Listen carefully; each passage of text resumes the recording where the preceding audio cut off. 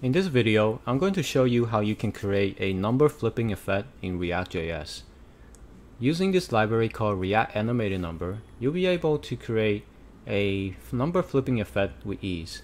As you can see in this application that I made, which displays the price of cryptocurrencies.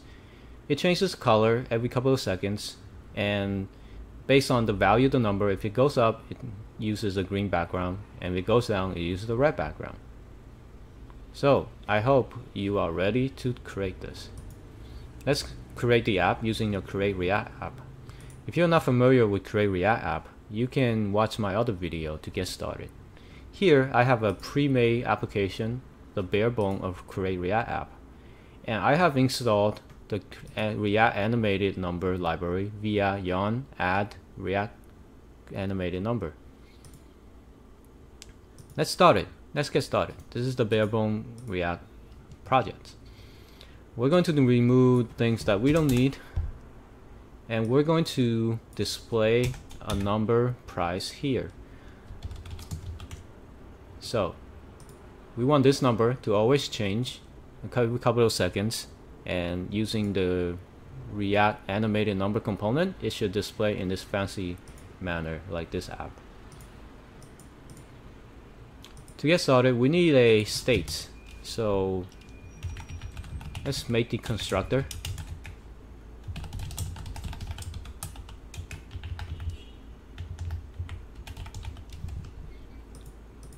Let's do this.states equals. Let's call this price, and it starts out as the value 0.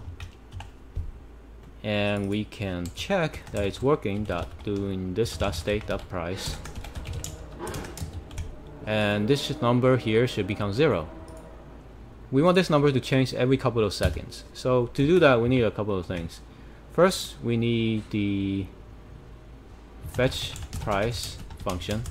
All this function does is sets the number or the value of the price. So you could have an Ajax in here if you want, but for the sake of this tutorial, I'm just gonna fake it and just set the number directly. So let's do a set state, and then we set the price to be a random value between 1 and 100. How's that?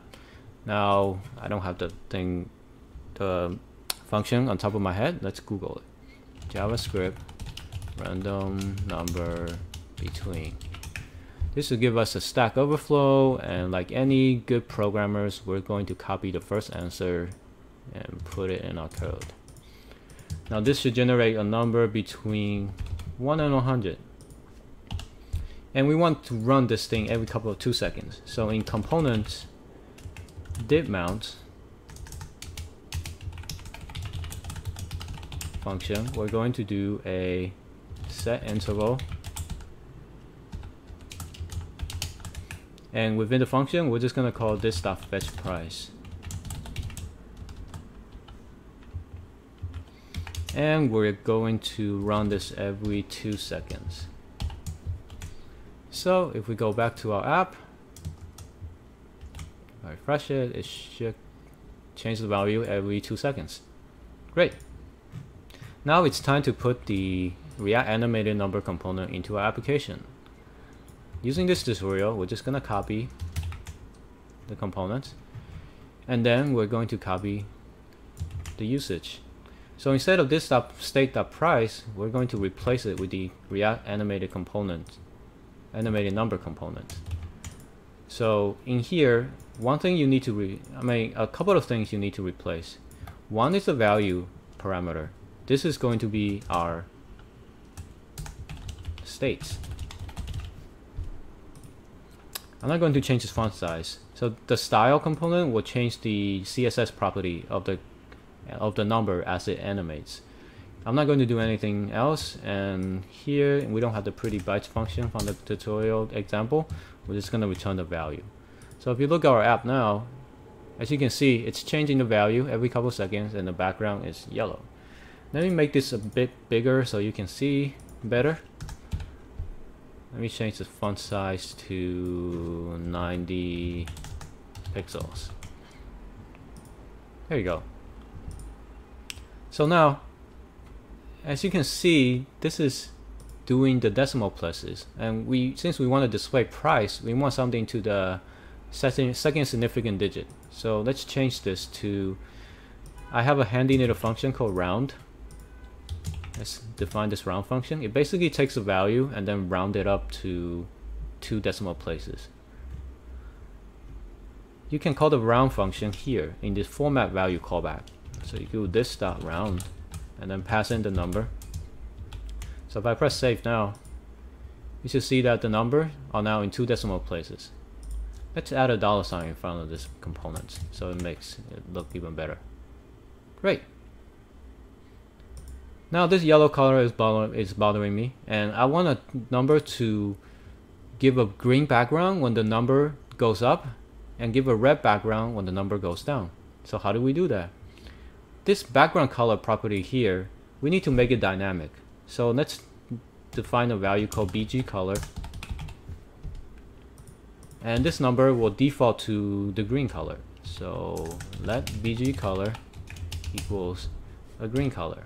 Now I'm gonna cheat a little, and seeing as how I have the hexadecimal value ready, I'm gonna do this. Now it'll always be green no matter what. Sorry, red. It'll be red no matter what. Now we want to change the color to green if the previous value is smaller than the current value. That means the price went up. To do this, we need a couple of things. We need to define a state called previous price. Let's set it to 0 from the start. And then in the fetch price function, we need to set the previous price to whatever the current price is. And then it will set the current price to whatever the next value is, which is randomly from 1 to 100.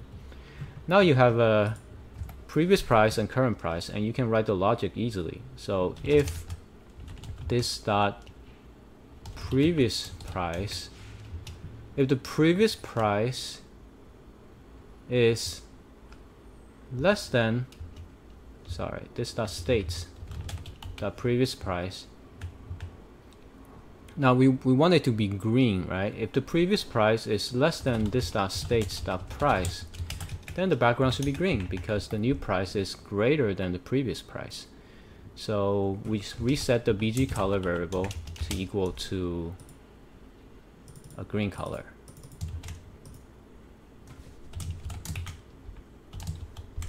So let's press save on this.